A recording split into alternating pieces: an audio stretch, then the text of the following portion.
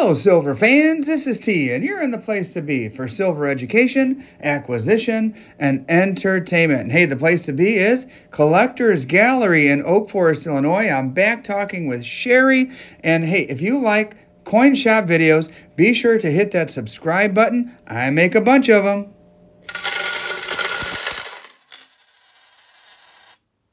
T. All right, Sherrie. Hey, thanks for allowing me to come back to your shop and spend some time with you. And we've got some questions from the viewers. Are you ready to rock and roll? I am, T. Let's go. All right. Hey, let's not waste any time here. We'll get straight into it. Roger Chip Webb wants to know, he's in I don't know, this might be a common occurrence where people inherit coins. He inherited a whole collection of foreign coins. He has zero clue as to what the ballpark value is. Okay. What's his first move? He has to actually have them looked at by somebody because they need to be broken down, whether they're gold, silver, the years on them, okay, what the history is of it, the countries. Europe's been around for millennia, so they've been minting coins for millennia. The U.S. has only been around for a short time, so when people have foreign coins that are from the 1600s, 1700s, that's not old for Europe. So 90% of what you have is probably just going to be bought and sold by the pound, unfortunately. Luckily, maybe you'll have some silver in there, or some gold, or something along those lines that'll increase the value of it, but it needs to be looked at. Either way, take it to an expert, and it's got to be an expert that you can trust. Yes. Chris Friesen wants to know, how has precious metals buying changed over the past couple of weeks, given recent world events? I have not been able to buy much of anything over the counter. That has been shortcoming, being able to do that. I've been selling everything that comes in the store. If somebody brings me something, it's gone within minutes after it coming in. There is no shortage of buyers right now. Just cannot get the retail public to come in and sell me anything. Even when the market went up, couldn't get anybody to sell anything. What's the ratio of buyer to seller? You have five sellers for every, or five buyers for every seller? At least, yeah. This is a good question. Okay, this one is from Gerald. He loves the coin shop videos, but a lot of people are new to silver stacking and coin collecting, and he would like to know about coin shop etiquette. Are there like things that people do that just irritate the heck out of you, and maybe they don't know any better? When I say I close at 5 o'clock and they come in at 4:55, but no, there isn't. No, customers come in with questions all the time. I'm more than happy to take as much time as they need to answer whatever questions that they have. Spend as much time as they need, discussing what it is that they have. I stay pretty busy during the course of the day, so it's hard to to sit down and have a long conversation with somebody, but as long as I have the time, I have no problem doing that. I really don't have any problems with, I can't come up with one thing with the exception of the time thing. Okay. That's about it. Yeah, I definitely plan to spend an hour. There's so much to see, especially in your shop. I don't know where Gerald lives, but if the coin shop has any amount of product at all to look at, you want to peruse everything, and there's always good deals to be found if you just look close enough. Right. I get a lot of people just come in to look and see what we're all about, and since your videos, I've had so many new people coming in that just want to see what it's all about because they haven't either been in a coin shop before or they've been in coin shops where they didn't have a large display of anything to look at. So I'm getting a lot of that, which I think that's great. More the merrier. Glad to hear that. And, as someone who's not sure and wondering about etiquette, really there's only one way to do it. You get into a coin shop and there is no etiquette. Watch what other people are doing. I like listening to conversations. I have a lot of customers who do that too. Learn a lot, especially when folks are talking about numismatics that are a little bit over my head. Just it makes me want to learn more. Daddy Silverbucks, man, I've seen this guy's videos. He's a content creator. He has a massive collection or stack. Maybe stack collection should be a better term because he has a lot of really interesting and high-end stuff, not just your run-of-the-mill 10-ounce bars. But he wants to know that a lot of the bars that he's purchased are higher premium bars, maybe vintage, maybe more interesting, low mintage, whatever. Do you pay a higher premium for collector bar, or Yes. you just buy it by the silver? No. If he's got older poured cast bars, that stuff always brings a premium. The old occasion bars, they used to make the ones for Christmas and Valentine's Day and Easter and birthdays.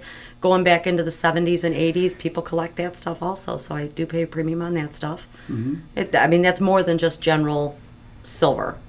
So, yes. It is amazing the variety of subject matter that they have in those bars. The old bank bars, okay, banks back in the 70s and early 80s, they would make silver bars promoting their bank. A lot of people collect that stuff. It's interesting stuff. It's stuff you don't see. So. Okay, so you would take that into consideration. Oh, most definitely. Yes. Okay.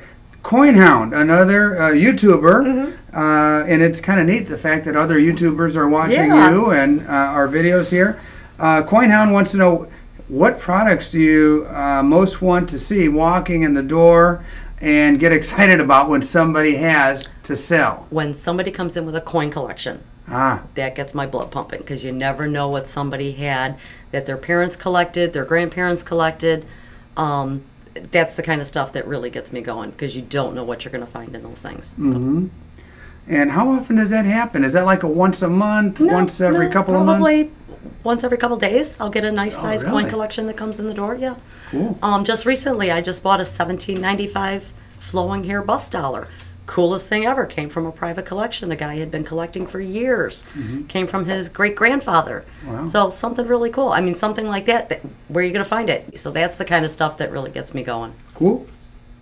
Joe McDonald wants to know, Sovereign or pre-33, which gold? You know, he says he's the same guy who you saved his marriage a video or two ago. Okay. He was arguing with his Good, wife. I'm glad. I'm glad I saved your marriage. The new stuff or the old stuff? I know what I prefer, but as far as purchasing for the long term, which direction do you think people should go? If you're looking at sovereigns or pre-33 U.S. gold, that's two different markets. The pre-33 gold, that stuff's going to have a higher premium on, because it's actually collectible coins. So for the long term, that's something that you're not just buying for its gold value, you're also buying it as a numismatic value. So that's something that, if you're looking at the gold market today and you buy a $20 gold piece, if gold goes up tomorrow, that's not something that you want to think about selling tomorrow. That's something you want to think about selling down the road, okay? Because not only will it increase in market value that way, but you have the numismatic value also. Sovereigns and stuff like that, that's just gold. Okay, that's just bullion? That's just bullion. Gold is gold, and that's that. Exactly. Bill P4, when someone sells to you, do you pay for collectible / semi-numismatic value like you can get on eBay, or do you just basically pay spot? And I kind of wonder if sometimes people pay through the nose on eBay, and then do they walk into a coin shop and expect to get that same amount? Yes, I hear a lot of that. People, stay up late at night and watch TV and buy off of those TV shows, or they bought something off of eBay, or they bought something off of the internet when they were surfing around and they seen something that they thought was cool, and they come in and try and sell it and realize, oops, nope, that wasn't what I really thought it was. So I try to be fair with everybody as far as that's concerned, but if you bought a piece of silver and you paid $40 for it, and silver's only at $25, and it's just a generic piece of silver, there's nowhere for me to go with that, unfortunately. Sure. So hate to dash your hopes and dreams as far as that's concerned, but numismatics is different from bullion, so you have to pay attention to what it is that you're purchasing when you're purchasing it.